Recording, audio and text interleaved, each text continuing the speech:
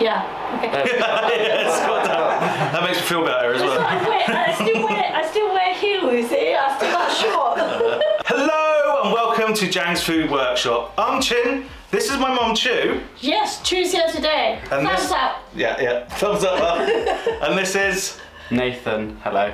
Nathan. Yeah, Nathan. This is Nathan. This was part of his prize for coming second in the Exmoor, I want to say, Youth Chef Competition.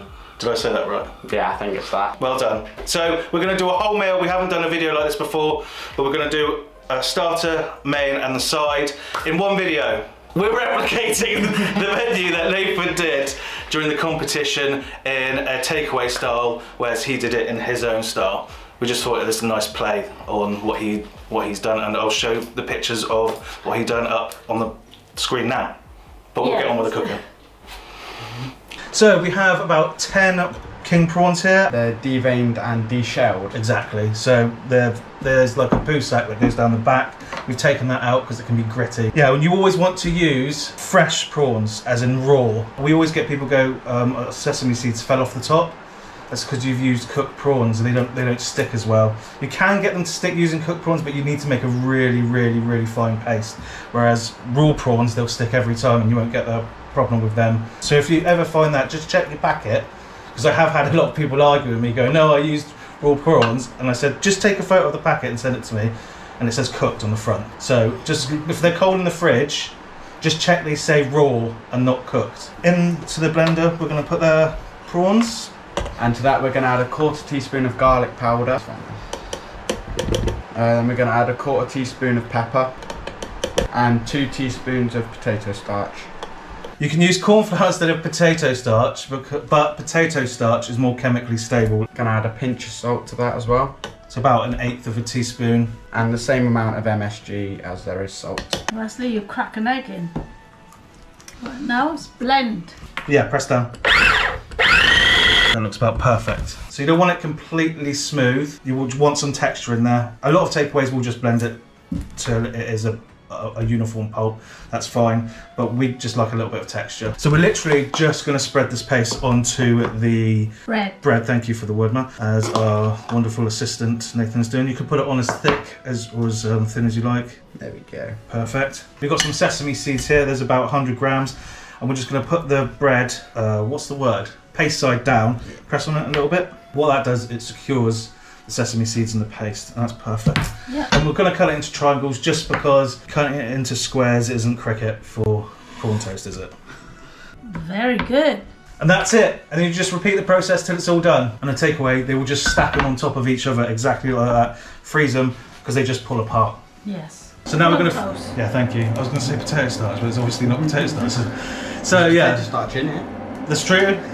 So I wouldn't be wrong.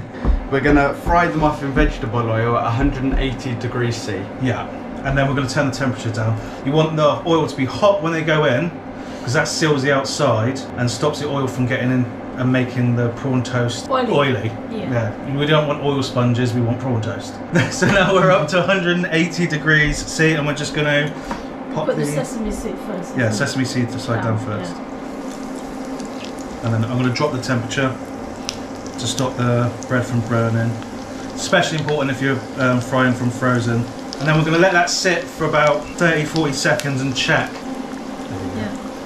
Nice. You want to do them in the order as they go in, because then it allows them to cook all evenly rather than one going in and then being turned before it's ready. They are perfectly done, so we're going to give them 15 more seconds on the tops, and then we're going to take them out. Crisp them up a bit. And we're just going to put them on paper towel to drain. So we're going to do crispy beef now. What we've got here is sliced beef. You can have it as thick as thin as you want. I like my crispy beef quite thick, just because you can taste beef then. Yeah. I don't know about you. You might want it, some people like it thin. That's absolutely fine. If that's what you like, that's what you like. Well, I definitely like to taste. No, I'm eating beef when I'm eating beef. What I've done here is that might look a bit anemic.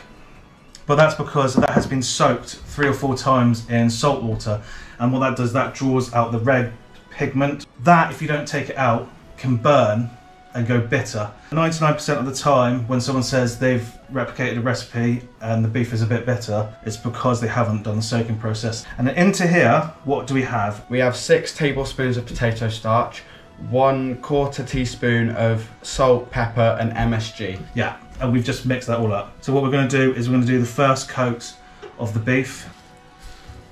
Really get it in there, don't be afraid. So we're just going to shake the excess off and put it back into the bowl it was in. So we're just adding 1 egg white to that and we're going to mix that all up. Get the single bits of beef and just whack it into there. It's alright. If it sticks, it's absolutely fine, because when you come to flour it the second time, it will loosen up, and then even if it does stick, then you can knock them off each other when it's in the frying pan. Yeah, with a spatula. Yeah. Is that not That's spatula? aggressive spatula, Ma. Yeah, with a spatula. Forgot to say there's about 200 grams of beef, and that's top side beef. You can use actually any cut of beef. If you want to be really fancy and use fillet, by all means you can. It's just a waste. I mean, you can do it, exactly. But we don't want to tell you can't do something when you can. Nathan used rump in his cook, which is fantastic. Good cut, nice and cheap. That is perfect. Yeah. So, well done. That's ready to fry now. Alright, now I can wash this off my hands. Yes, you can. So what we're going to do now is fry the beef, and we're going to do the first fry, let it stand for 20 minutes and then fry it again. What that does, it dries the outside of the batter out and makes it crispier. Just get a little bit at a time and then place it in gently so it doesn't splash. Perfect. Perfect. If you don't have the time to do the double frying process, you can literally just whack this on a really high temperature and let it dry, because you want that beef to be dried out inside to give it that crunchy texture. Okay, so now it's ready, we're going to take it out, allow it to drain.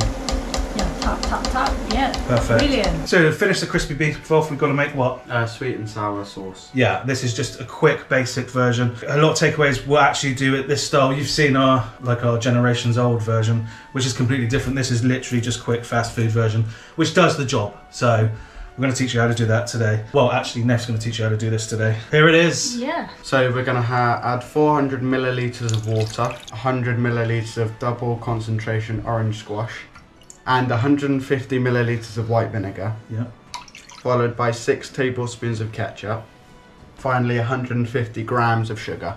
And we're going to bring all of that to a boil and let it simmer for 2 or 3 minutes. If you want it bright red, you can add food colouring, but you don't have to. I mean, in our takeaways, we never put the food colouring in. So we're going to be making the sauce for the crispy beef now. So there are how many? Okay, so right now we're heating up 2 tablespoons of vegetable oil till it's hot. Now what we're going to do is add the carrots in and let them brown off. This shouldn't take too long with a hot wok. Just make sure it is hot and not cold. Yeah, exactly. Right, now we're going to add in the rehydrated garlic granules. And you're going to want to add a third teaspoon of MSG and the same of salt. And we want to brown that MSG off. Nathan's doing a wonderful job turning this for us. Anyone would think I came second in a competition. Yeah, exactly. Now you want to add your hoisin sauce, 1.5 teaspoons of, and 1 tablespoon of ketchup. You want to cook the ketchup off because it will change the flavour profile. Now we're going to add 200 ml of the sweet and sour sauce we just made and 3 tablespoons of sugar. Yeah, there's a lot of sugar, but it's fast food. You're not eating this every day. Nearly everything in moderation. We're now going to reduce it down into the syrup. And you add your chilies at the end, otherwise you make pepper spray. Isn't that what like police people use? Yeah, yeah. It's not actual pepper spray, it's just really hot in your mouth and you end up coughing. We're just going to put a drop of dark soy, and this is literally for colour, nothing other than colour. And now you can add your chilies and the chili flakes. These are quite hot chili flakes, so I apologise if you can't eat. Nah, I just thought about that then. Okay, that's good. So now that's reduced down to a nice thick syrup, we're going to add the beef and just coat that. Just coat it all up in there. So we're just going to garnish with some sesame seeds and some chives.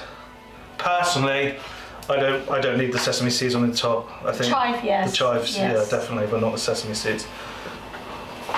Nice, good work. So in go what? In go the onion, and we're going to brown these up a little bit. When they're browning. They are. Yeah.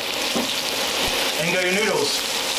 And what we're going to do is we're just going to take the onions off the base, allow the noodles to spread out a little bit, and then just let them sit for literally 10-15 seconds. And that's going to give them the char flavour at the base. Right, so now we're going to add a 1/3 teaspoon of MSG and also a 1/3 teaspoon of salt. MSG to catch a little bit, so we're going to cook that for about, how long would you say? 20-30 seconds? Yeah, give or take. Yeah. Hot, fast. Yeah.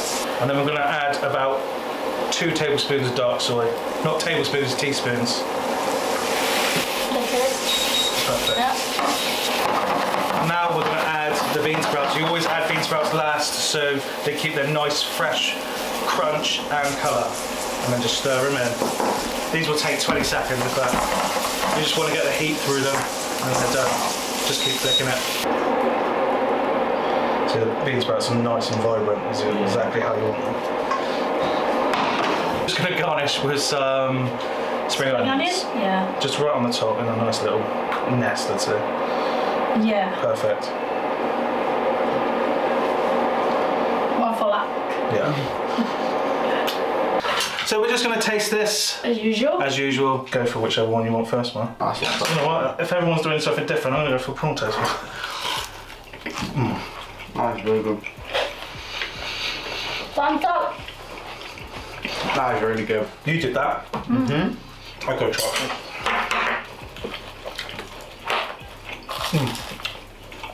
Well done, mate.